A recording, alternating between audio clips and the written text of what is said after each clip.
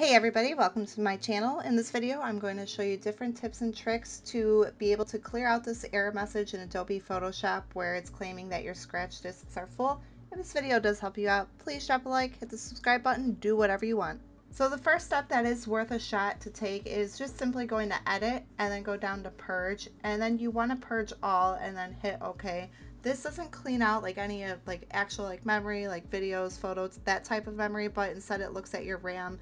And then when we go back and look and we see, we just click on the photo, we get the same error message. So in this instance, it didn't work. It may work for you. If that doesn't work for you, then what you want to do is go under the type menu and hit run. And you want to type in the %temp%, and it'll pull up all the temporary files that are stored in your computer. So you can see here, there is a lot on mine. I haven't cleared this out in a while.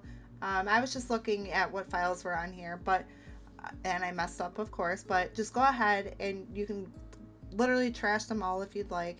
And it's going to take a while depending on the last time you did do this. And you should be getting, depending on how many you have, you can skip over files because these are files that are currently being used on the computer. And then if you get tired of it like me, you could just go ahead and just put the same setting for each one. And then now we're going to go ahead and try to put it in here again.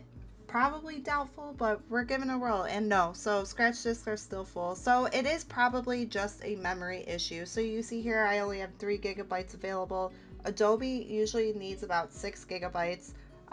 So we're going to go ahead and just kind of delete some stuff off this local disk.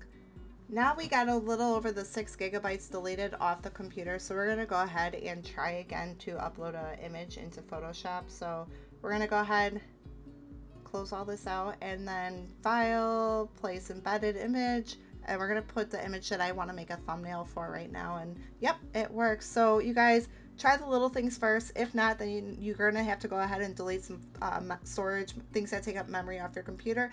If this video helped you out, drop a like, and we'll see you in the next one.